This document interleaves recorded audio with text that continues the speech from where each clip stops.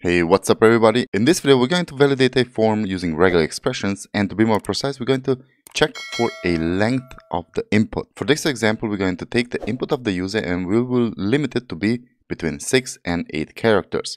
Now, I will also show you how to limit it to be precisely, for example, 6 or 5 or 7 or whatever, or it could be from 6, at least 6, to infinite. Okay, so let me just really quickly show you. We are now currently at, it has to be between 6 and 8 characters. Okay, so let's type in, for example, Laura. And this has now 5 characters. So if I click on submit, then it prompts me with an alert for inputted username between 6 and 8 characters. So we have only 5. 1, 2, 3, 4, 5. Now let's try Norbert, which has 7 characters. So if I click on try again, yay, username accepted. Okay, now let's get into the video. Hey everyone, just a really quick note before we get started with the video. This video is part of my full JavaScript course, so if you want to check that out, I'm going to leave a link in the description below. I'm also going to leave a coupon code attached to that link so you can get the best price possible. Now, on another note, we are now on Patreon, so if you want to support us and supporting our cause for creating this kind of free content, then please consider becoming a Patreon. Okay, so that's enough from your time. Let's get into the video. Okay, so I just created an empty folder, and within here, let's create our HTML.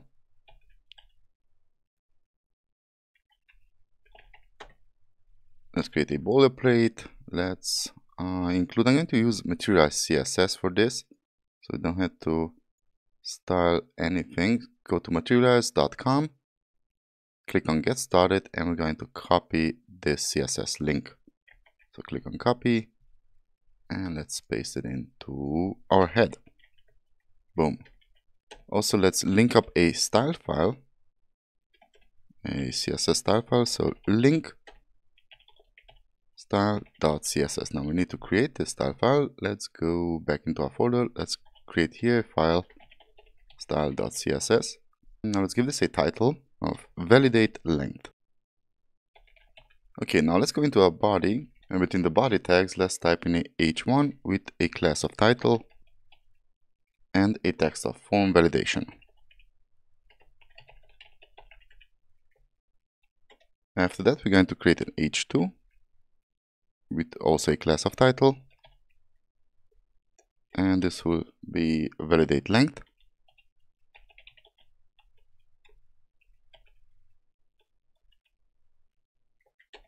And after that, we'll have an h4 with a class of title again. And here we'll type enter username, so enter username, and let's also type in a condition between 6 to 8 characters. I'm missing here H, and we have an E too much. And let's end this with end submit. Okay, now let's create our form. So right after our h4 tag, we're going to create a form tag. We're going to leave the action open. We are also going to create an input tag. We're going to leave the type as text, and we're going to give this the ID of username.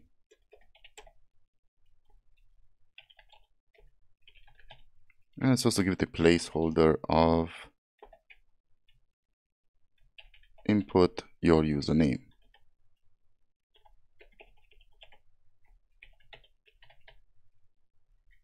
Okay, and after this, I'm just going to create another input tag, which will be the submit button. So we need to have here the type of submit.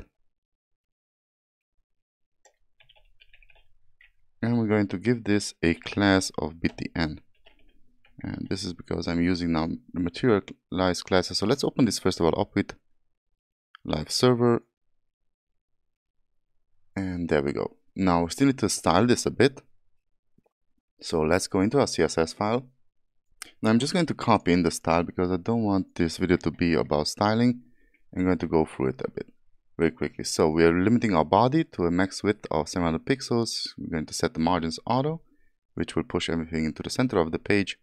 We'll have a background of dark color, hash free, a color of the text of a gray color, Then we're going to set the form to have a max width of 700 pixels, and we're going to place this margins auto in order for it to be in the center again. Now we had that class of title, which we assigned to each and every H tag, and as you can see, we just limited it to have, let me actually pull our project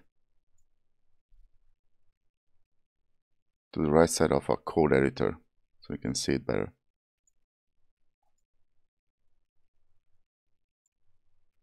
And close this up.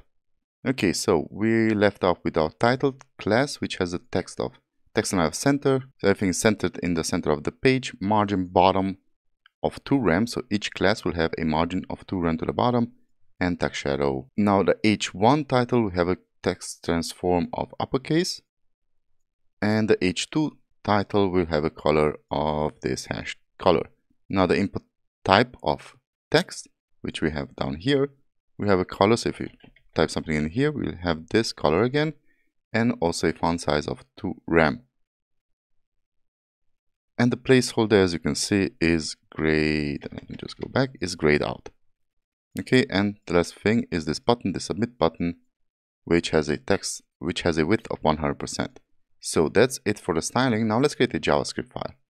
Let's go back in here. Let's call this main.js, and let's also include it in our HTML. I'm going to make this a bit smaller, and also hit F12 and open up our console.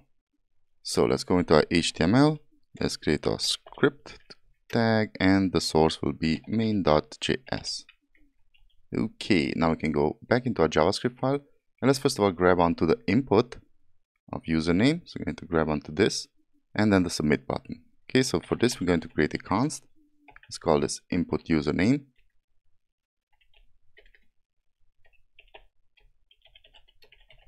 And we're going to assign it document.getElementById. We're going to check for the ID, not check, but grab onto the ID of username. Okay, which is the ID of this input tag. Of this input tag. Now let's grab on to the submit button, which is also an input tag. So let's go with const, get another variable of const. Let's call this submit btn, and we're going to grab on from the document. We're going to use query selector now, and we're going to grab on to the type of button of input, so the tag of input with the type of submit. So we're just going to type in exactly like in CSS, type equals submit. Okay, next up, let's check if we grabbed onto both of them. So console log input username and submit btn, and if we hit save, we should get both of these input tags, so first one and the second one. Excellent.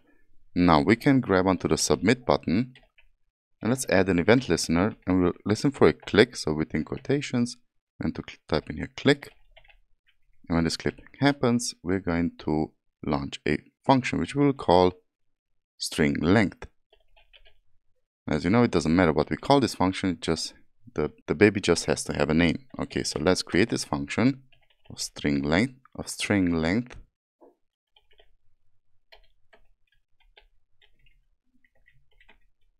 Okay, we're going to, first of all, when we click on the submit, as you can see, it refreshes, so we need to prevent the default behavior of the form by typing in here prevent default. Okay, so let's go in here and also ask for that event. Now let's create a let variable. We'll name this field, because I want to assign to this field the input dot value. So don't have to type in input dot value when I'm going to use the value of the input. And let's also console log this field. So the difference is up here we're console logging the input field, which is this one, and now if I type something in here and click on submit, is going to console log the value, exactly what I typed in here. So if I type in a few numbers, it's going to console log this. Okay, so now that we're getting the value, let's create a regular expression. So let's say const, let's call this min max length, and we're going to assign it. First of all, let's open up regular expression. Let's create our caret in order for it to match the start of the expression, and we will start up with, and we will limit it to letters. And now comes the important part. We're going to limit the range of it to be between 6 and 8, let's say, characters. And let's also make it caps insensitive. So I'm going to close this one up. And now let's create an if statement where we're going to check if the field of the file, if the field dot match, we're going to use the match method from regular expressions, and we're going to match it to our regular expression, which is min max length. So remember, we assigned this input field, we assigned this variable field the value of the input. Okay, so whatever we type in here is going to go in this variable of field, and we're going to match this variable of field to the regular expression.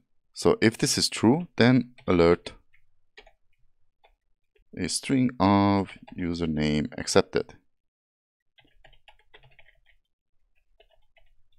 And if it's not true, what is this?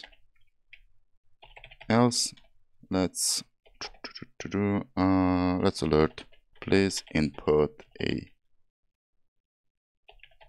username between 6 and 8 characters.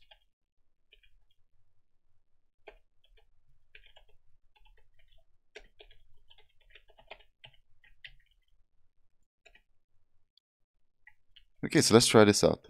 So first of all, if I leave it empty, it's going to prompt me with the alert of input between 6 and 8 characters. Okay, now let's try out Laura again.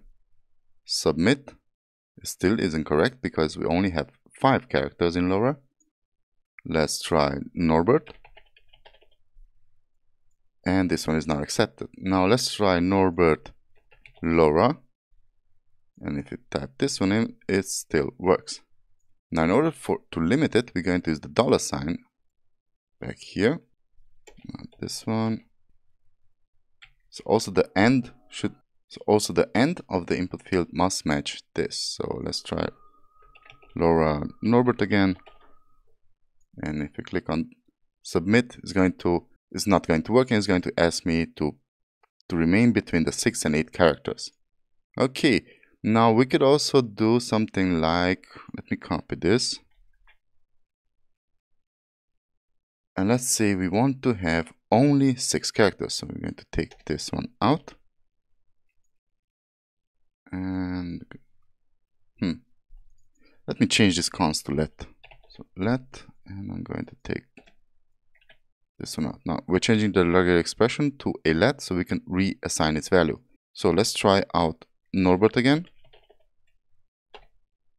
And it doesn't work because Norbert now has 7 letters. Now if I take out the R, now if I take out the T, it works. If I take out the R and submit, it doesn't work. So it has to be exactly 6 letters. Now how about having at least 6 letters but ending it with infinite? Now all we need to do is type in a comma and leave it open. So let's save this. Let's say Norbert. First of all, let's try it if we succeed with Norb. Okay, it doesn't work. We have now the R. Now it works, and T. It works. And let's go crazy and input anything here, and it works. Okay, so it doesn't matter how long it's going to be, it's going to work. Now at the end of this, I just want to create a empty of field. So let's go with field. And let's set it to an empty string. So when we finish with this, it should empty the string. Okay, so I still want to do a couple of things. When we're finished with our input, I want the text to disappear. So let's clear it out. Let's take the input field value and let's assign it to an empty string. So after we're finished and click submit, it's accepted. The field is going to be empty. And let's just style it a bit. So let's take the submit button. Let's change its value to match, to a string of match. And let's change also its color.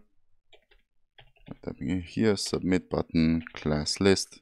because I created another class when the regular expression is accepted or it's declined. So let's go with toggle, and within here we're going to type in the class of green.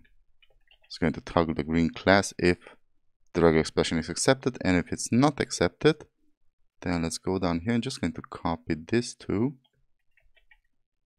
paste them in here, and let's say if it doesn't match, then we're going to toggle this to red, and within here we'll type in try again. Okay, so let's try this out. It's empty, and the value changes to try again, and the color of the submit button changes to red if it's correct. So let's type in here Norbert, try again, username accepted, and it's green, matches. Okay, so that's pretty much it for this video. Hope you enjoyed it, and see you in the next one. Bye bye.